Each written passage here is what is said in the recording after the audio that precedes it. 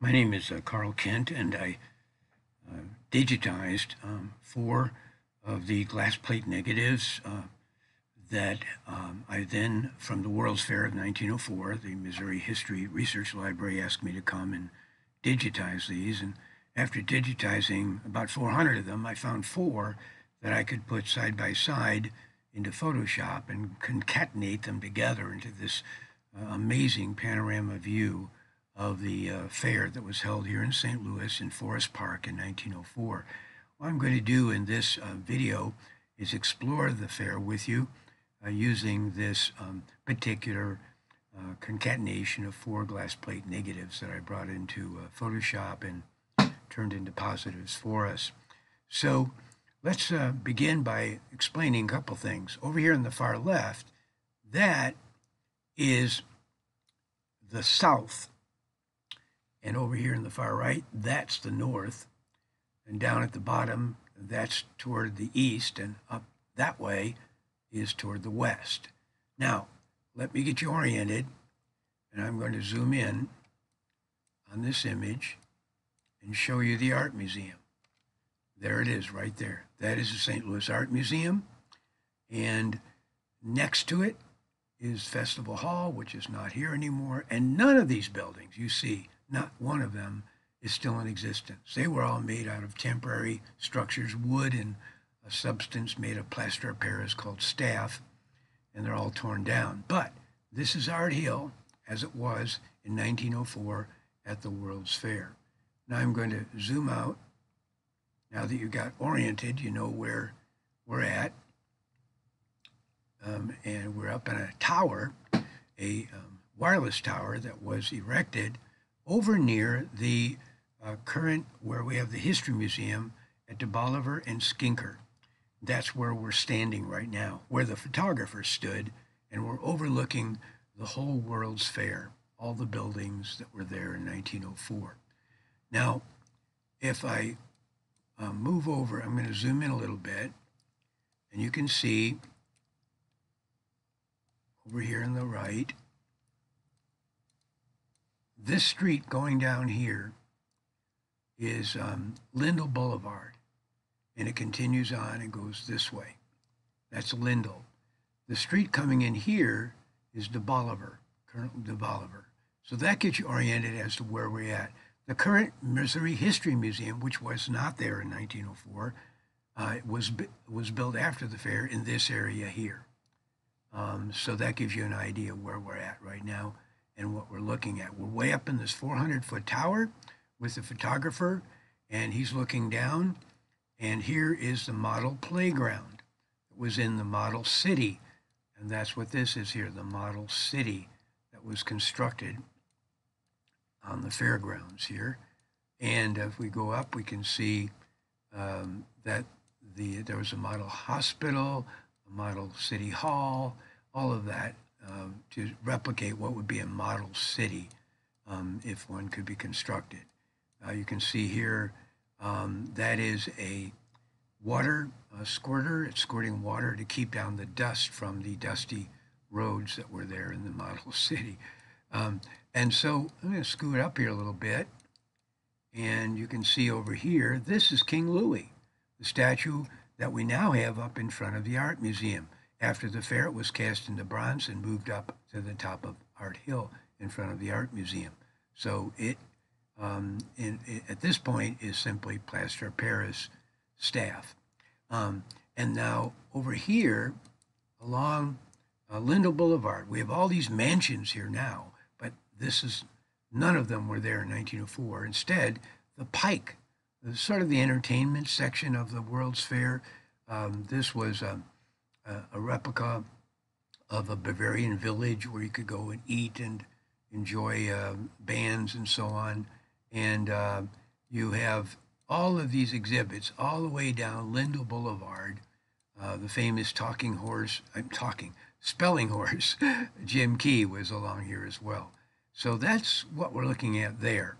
Now, as we zoom out again and we move over to the right, if I zoom in, just to get you oriented a little bit, way back here, this is Washington University that we see there. And Washington University was a part of the fair. Back then, it was built by WashU, but they leased it to the fair, and a lot of exhibits and scientists met there. And back behind it was what's now Francis Field, and that was where the Olympics were held back in 1904, the first time we had them here in America. And so as we go over, this structure here is the Ferris wheel. 65 individuals could fit into one of the cars on that Ferris wheel, one of the cars. And so that's where the Ferris wheel was. And we come back over this way and we see Art Hill, and water was cascading down from the center and from the side cascades. The world's largest organ was in there and played. And then this structure here was the colonnade of states. Each state carved out of the Louisiana Purchase had a special statue and exhibit in this colonnade. As we come over, you can see here we have a bandstand. We have one of the lagoons where there's a boat. Some of these were gondolas, and they would take you all around the area. What I'm doing right now is zooming out a little bit because as we take a look at this tower and we zoom back out, we're going to move over now to the right. And over here in this area, this here is the U.S. government building. Smithsonian had exhibits in here. They showed how to print money, dinosaur skeletons, all that were in there. And that's, you know, where the World's Fair Pagoda is right now, at the top of that hill with the waters coming down in our current day. That World's Fair Pagoda wasn't there back then. Instead, what was there was this government building, and behind it, the Missouri State Building. That building burnt down. It was going to be permanent, but it burnt down. So they put the World's Fair Pagoda up there after the fairground. And then, of course, you know, where the boathouse is, where you can, you know, have eats and you can go out on the lagoon. The boathouse would be located right about in this area here. And of course, the water then was opened up, and there was water in here, and you could get on a boat and go all the way over to Art Hill. But this is what it looked like in 1904. The tents, this is the Jefferson Guard. They lived, these were the guards that walked around the World's Fair, and they protected the fair exhibits and so on. And they lived on the campus there in those tents. This was the Palace of Mines and Metallurgy, where you see these pillars. And so radium was put on display in this building, along with all kinds of other metals and so on. And then this building here was one of the palaces where all kinds of amazing exhibits were put before your eyes. And you can see here the Jefferson Guard is marching along at that point. And so again, we can go over here and see the bandstand. Bandstands were all over the fairgrounds. And you could have heard all kinds of different bands playing all the different types of music back then. You can see the statues up at the top of the buildings, that people down in the ground, you can see how small they are. Could hardly see these, but they were very ornate. And then we move over this way. Again, this was the largest building on the fairgrounds.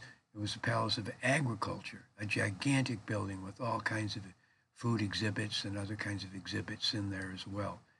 This dome you see here in this area, just down the hill from the Art Museum, was a part of the old city of Jerusalem that was reconstructed, the old city here in Forest Park during that time. And again, there's your Ferris wheel. And zoom in a little bit more. Yeah, that's about as good as I can get. Palace of Machinery, Palace of Manufacturers, all these different palaces were there. And way over here at the top, you can see the City Hall in U City. It wasn't called City Hall back then. It was a women's magazine building. But they had a big searchlight on there that still works, and you can see it once in a while. They'll turn it on.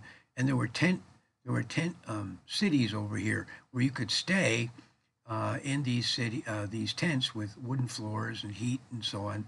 and then walk over to the fairgrounds from there.